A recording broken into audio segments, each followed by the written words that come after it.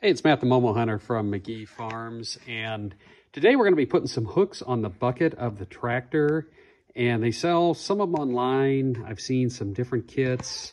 Figured I'd give a try with these tow hooks. They sell them at Harbor Freight. I've used them on Jeeps in the past, and we're going to try using them on the bucket of the tractor for some chains, for lifting stuff, for a few other options where we're kind of needing them.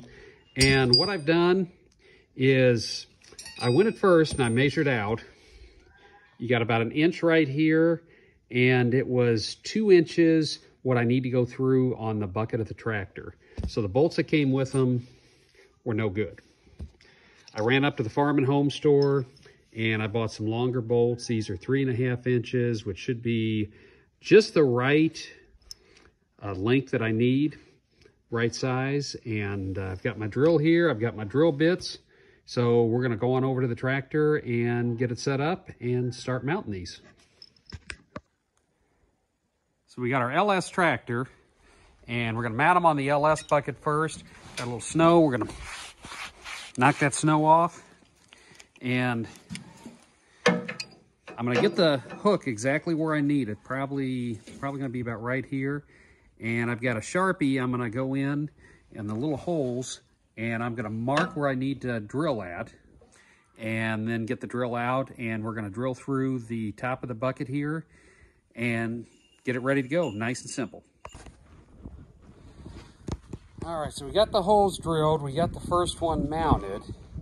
And actually with this LS tractor, it ended up that I needed the longer bolt for the front because it is kind of wide, but then it's just a little ways back. So I used the original bolt for the second one on there.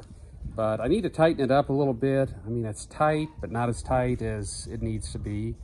And I'm gonna go around to the other side and start drilling the holes for the second one.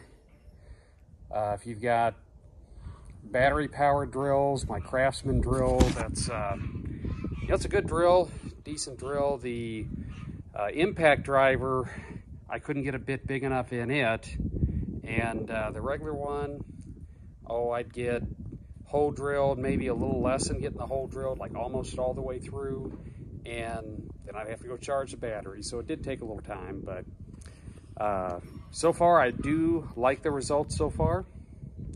But let's get the next one. All right, so we got everything finished, and kind of give you a little bit of what it looks like on the tractor. Got it in, got a little touch-up paint with them. Put the bolt underneath. You really don't stick down that far. Same over here. We tried it out a little bit, and didn't do too bad. And it didn't take much time really to do it. It took more time charging the batteries than anything else.